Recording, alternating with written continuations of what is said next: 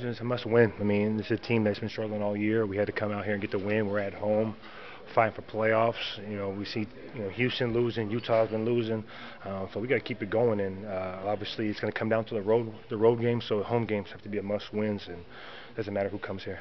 Started on a 12-2 run to start the second half. Was that where you got your separation, or was that the key for you guys, you think? Yeah, definitely. I thought that in the second quarter we got a little separation, 9 points, and then obviously the third quarter we picked it up.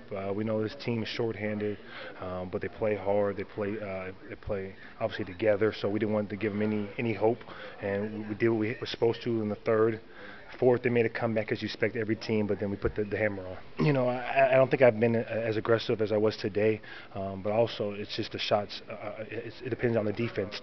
San Antonio didn't want to leave me, and this team helped on a roller. So I have to be aggressive, especially with Grant gone, and defensively I got to step up and rebound better and guard the better wing. So I'm willing to do that.